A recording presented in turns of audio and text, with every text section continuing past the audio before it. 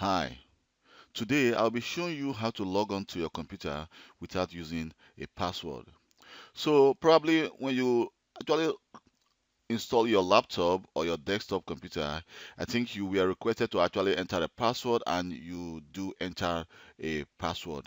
And after some time you feel like you don't want to enter a password anytime because you feel the laptop belongs to you and you only use the laptop or the computer at home.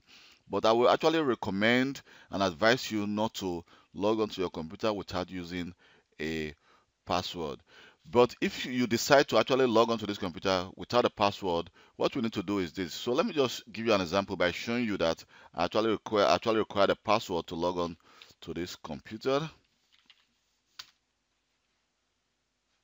So now I'm going to show you how to actually disable the option that actually requests you to enter a user password. So we have two options. The first one is I'm going to just go to my start menu and go to the run app, and then I'm going to enter the following: control user password 2, control user password 2, and then click OK. So here you can see here I'm in my user account.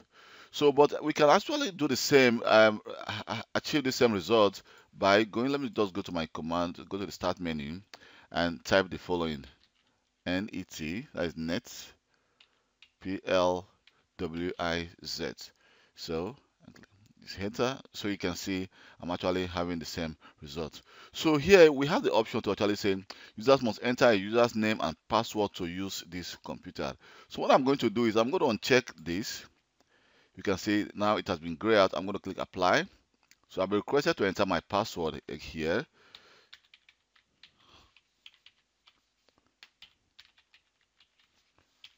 And click OK. And then click OK again. So let me try to restart this computer and show you that I will be able to log onto this computer without entering a password. So I'm going to hit the restart.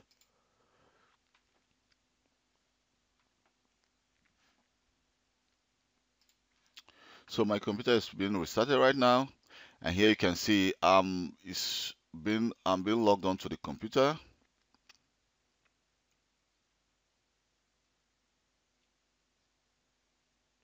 So this process actually, maybe for the first time, it takes some not that too long, just some seconds. And here you can see that I've been logged onto this computer automatically without entering a password. So just as I said before, I will actually recommend you to actually always enter a password before you before you log onto your laptop. But if you decided not to actually use a password, that is how you actually uncheck the option to require the user to enter a login name and a password, so that everything goes automatically. Thank you very much for taking your time to watch my video. My name is Kelvin Johnson, and please don't forget to subscribe to my YouTube channel for more IT related video. Also like my video and leave a comment, and I'll reply as quick as possible. Bye.